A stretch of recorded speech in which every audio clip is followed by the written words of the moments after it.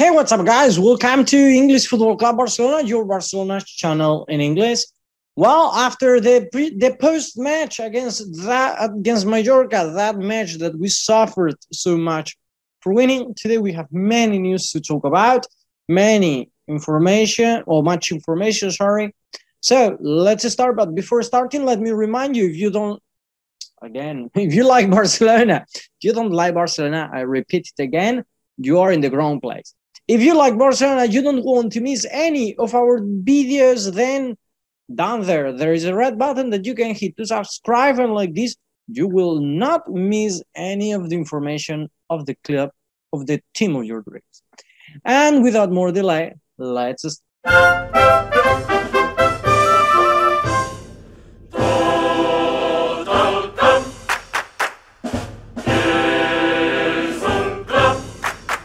Well, this is the problem of not having a prompter and start talking however you want. No, that this is the problem of the direct, that I plan what I have to say, even though I say things wrong. No? Well, this is the information of the day. It seems that there is a renewed agreement between Sergi Roberto and Barcelona. No? This contrasts with the information I'm going to talk about, because this renewal has a lot of consequences. Okay, important renewal for 1 year, and the salary that Sergi Roberto is going to perceive is less than 50% of what he was getting previously. So imagine if he was getting 4 million, probably now he's going to get 1,800,000 euros. Yeah, I know, it sounds a lot of money, but for a player with a trajectory or with a career like Sergi Roberto, it's not that much, no?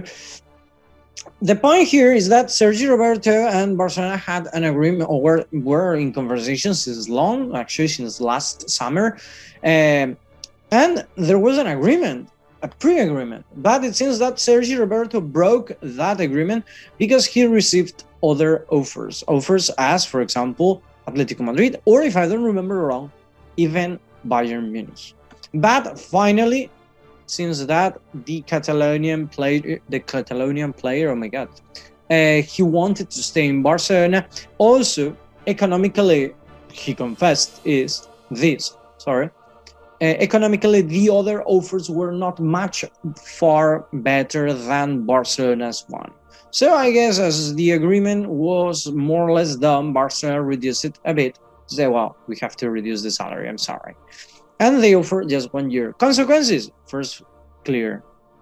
This kid, Ricky Puig, because if now having 3 or 4 center midfielders, because we don't have really much more, Ricky Puig is not playing. Imagine having Sergi Roberto. I guess Barcelona wants to renew, and when I'm talking about renew, it's not about a contract. They want to renew and make the team younger. They, in the board of directors, they think that our team is a bit old, and time to time they're trying to reduce that age, that average age, to make it more a younger team, to be honest, to be clear, no?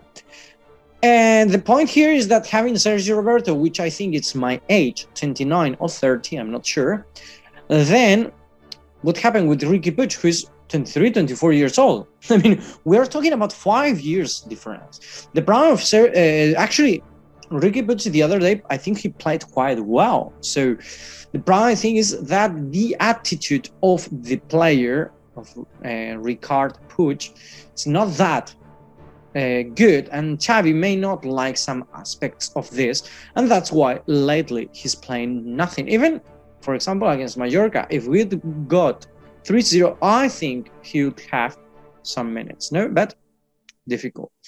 Also, consequences of the renewal is that Gavi, no? What's going to happen? As I'm saying, the team wants to make the club wants to make the team younger. Gavi is an important player even now, that with 17 years that he is of age, well, whatever.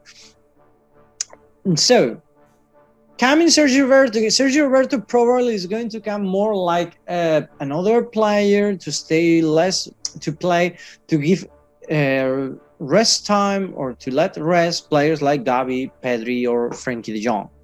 But anyway, this may conditionate a bit the negotiations for Gavi. Actually, Gavi and Barcelona are going to start talking again, well, not again, are going to keep talking about that renewal. But don't forget that many other teams from Europe, they want also the player, I think he's from Andalusia, so the Andalusian player. Well, other player who is waiting for renewals or for a call from Barcelona is Dani Alves. Dani Alves is waiting for Barcelona to confirm that next season is going to stay. I think Barcelona should. I mean, even I think his salary should be a bit better. And I have two reasons for this. First one is not playing that bad, and when we need him, he's there. It's obviously he's not the player that he was, but he has a lot of quality yet.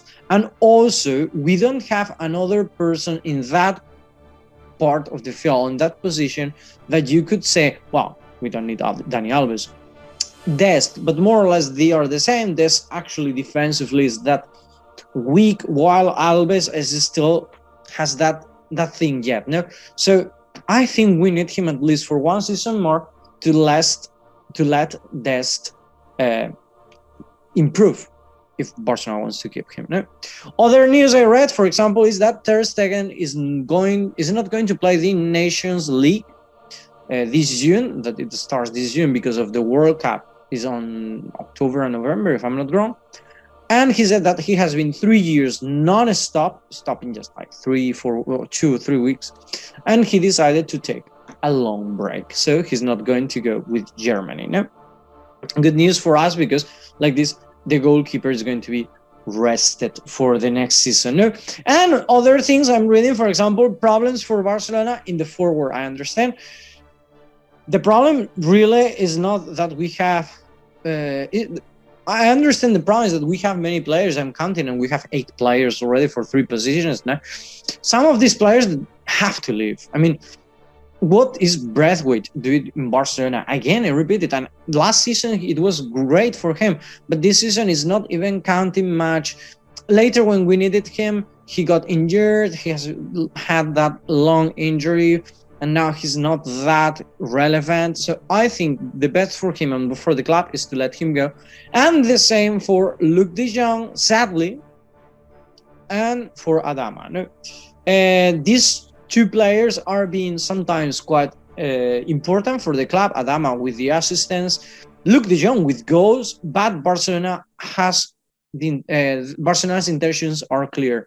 We don't have money to pay these players, and we have to let them go. Even though Xavi wants Luc de Jong. I read the other day, and it makes sense, that Xavi doesn't have a profile like Luc de Jong, a specialist with a header, and he wants him to stay at least for whenever he needs a striker like Luc de Jong. But Barcelona is saying that it's impossible because actually it's Sevilla's player, and Sevilla wants to sell him to the Premier League.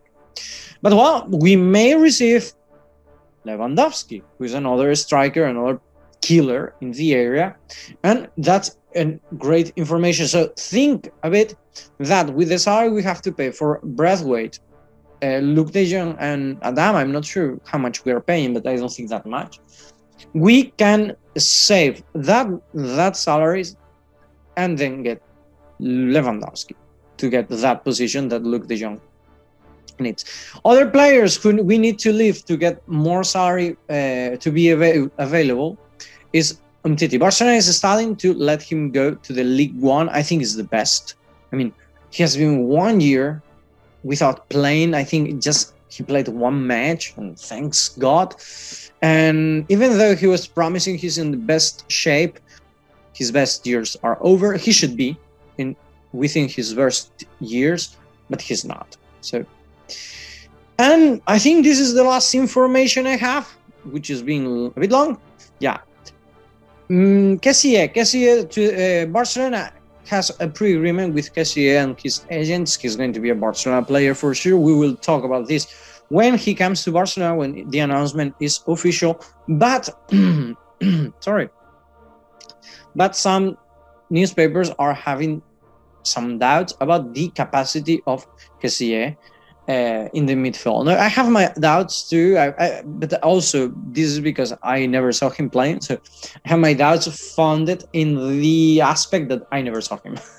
So, but I know the dynamism that Barcelona has in the midfield is difficult to adapt. For example, for me, it's impossible. I couldn't adapt to that because you have to have a lot of peripheral vision, also fast thinking, fast movements, fast pass. Sometimes it's not even receiving the ball, just you have to pass the ball soundly. That it's very difficult, and I have my doubts because not every player can adapt to this system. So, well, which players do you think should come and should leave the club? That would be wonderful for me to know. So leave your opinion down there in the comment section. Hope you enjoyed this video and see you in the next one. Have a nice day.